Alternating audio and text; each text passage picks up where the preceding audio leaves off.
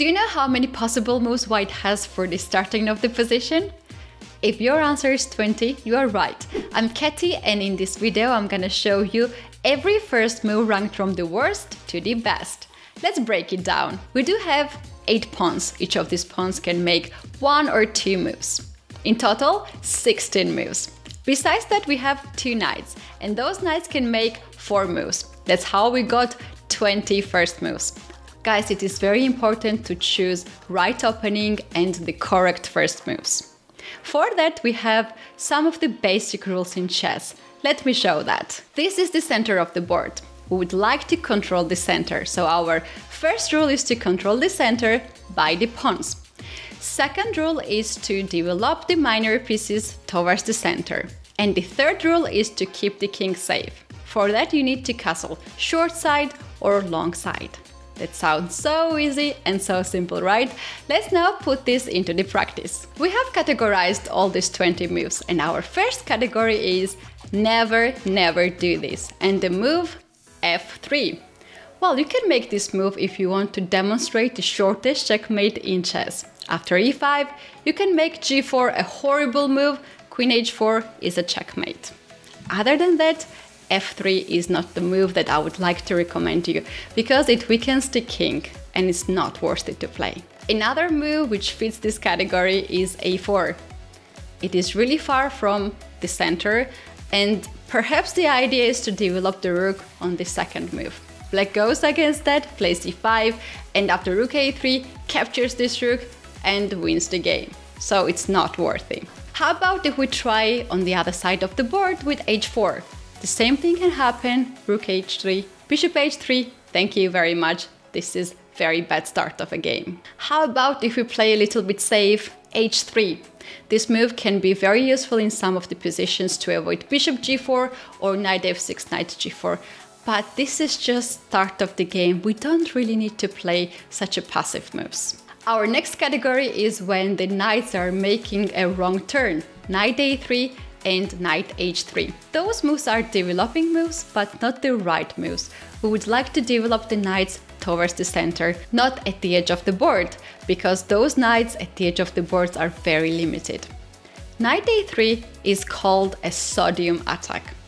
N and A are standing for a chemical terms. It is known that if you're using too much of the sodium, your blood pressure goes up. Knight a3 also has the same effect, so it is not recommended to play too much of this move. How about knight h3? This opening is called Ammon opening and has been played by many grandmasters, including Magnus Carlsen. He has played this move in 2008 against Dre. He has won this game, but he has never played ever since, so it can be a hint for us. The idea of the move is to play f3, knight f2, develop the light square bishop, castle end to continue to play on the king side. Or you can play g3, fianchetto the bishop, castle, bring the knight on f4. That's possible, you can give a try.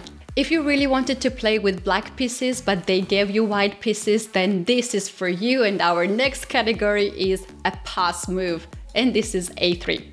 So basically you just pass the turn to black to choose the opening. This move is very popular and has been played by Hikaru Nakamura, Magnus Carlsen, Daniel Dubov and many more. It's quite interesting.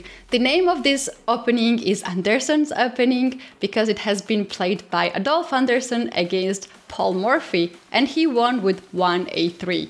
Our next category is mouse slips, and those moves are e3, d3 and c3. A bit far from the center and quite passive moves. In fact, e3 has the most difficult name. I'm gonna give a try to say it out of loud. It is called one at cruise. If we have someone who speaks Dutch, please correct me if I'm wrong or let me know if I'm anywhere close. So the idea of this move is to get the center later on, maybe d4, maybe c4, maybe you would like to build up the stone wall with f4, d4 and c3.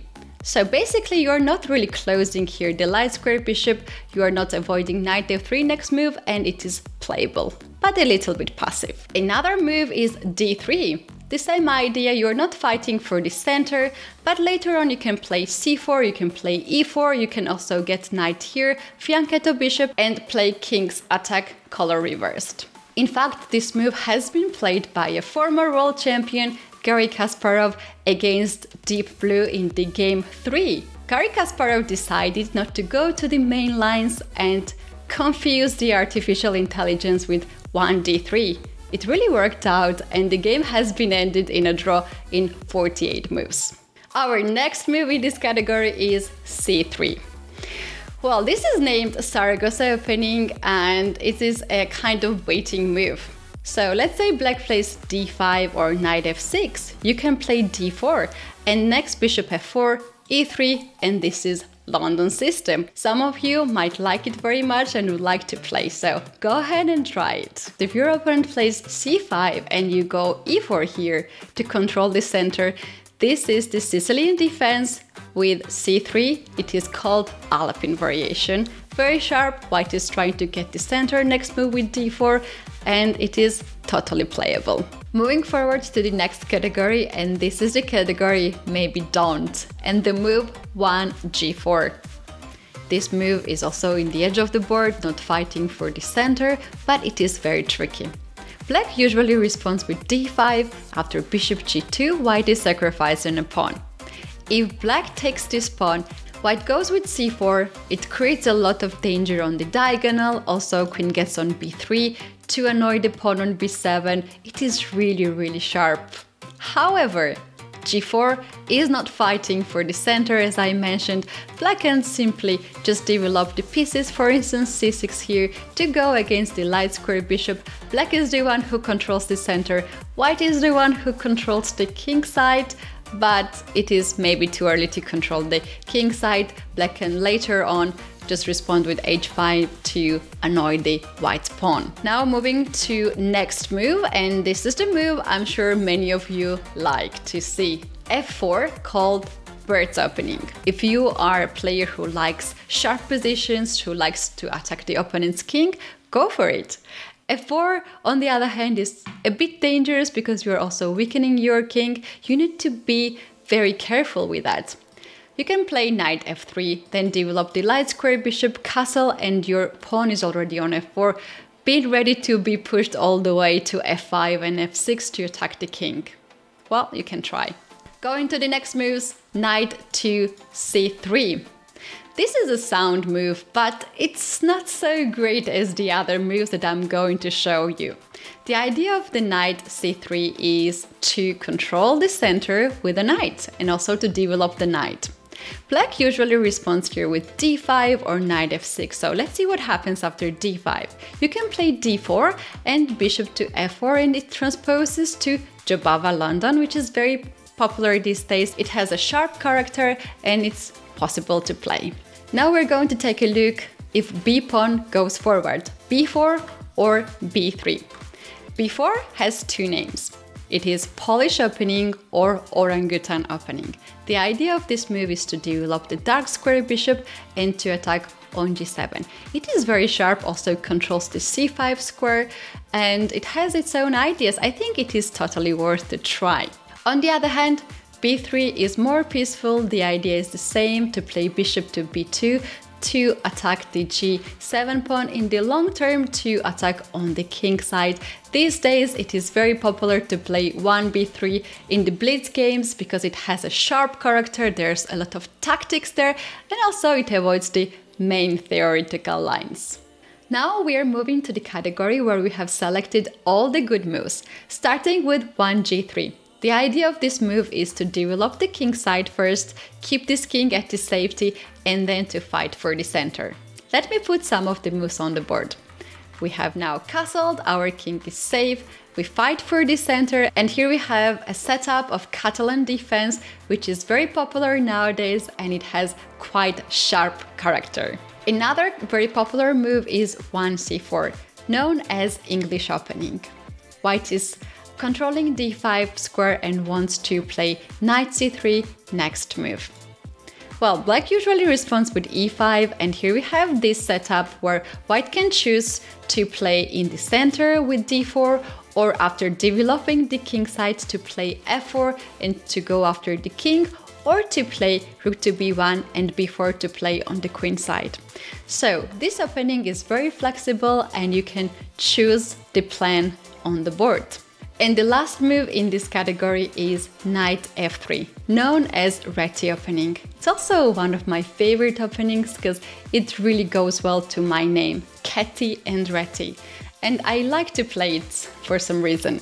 Well, for me this is a backup opening because I'm a d4 player, and if you're a d4 player then you are comfortable to play knight f3 as well.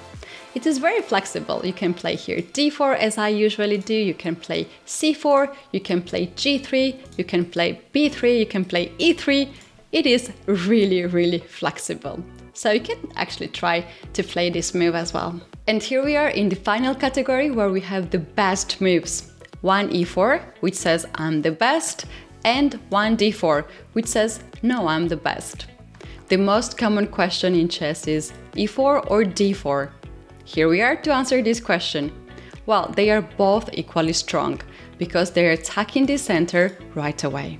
Another common thing between these two moves is that you need to know a lot of theory if you play 1 e4 or 1 d4. Let's go with e4. This move is the most played among the chess players according to the database.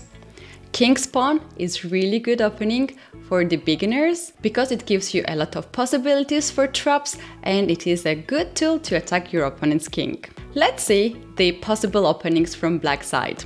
You should be ready for 1 e5 or to c5. This is a Sicilian defense. Also, it's quite popular to see move c6, Caro-Kann defense. There is another move e6, French defense. Knight f6 is also a possibility, or knight to c6, or there's also way to respond with d6 or g6 or b6. A lot of theory. Let's now go to d4. This is more solid setup and it offers you a positional struggles. After d4, now black can respond with d5. This is the most common move, and knight to f6 to control the center.